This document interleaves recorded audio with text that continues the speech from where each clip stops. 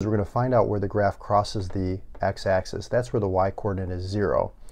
Okay, so to do that on the calculator, what I've done here is I've already inputted, okay, under y equals, you can see x cubed minus 4x squared plus 4. I just put in an equation here just to show you how this works.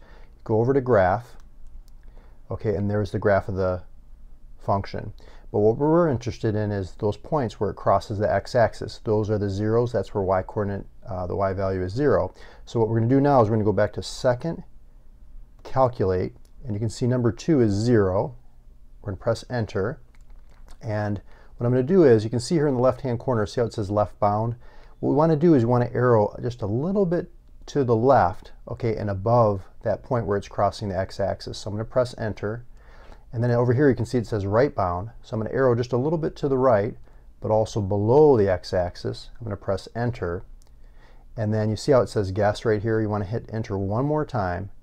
And it's going to find that point that's in between those 2 points that we picked previously, okay, the left bound and the right bound.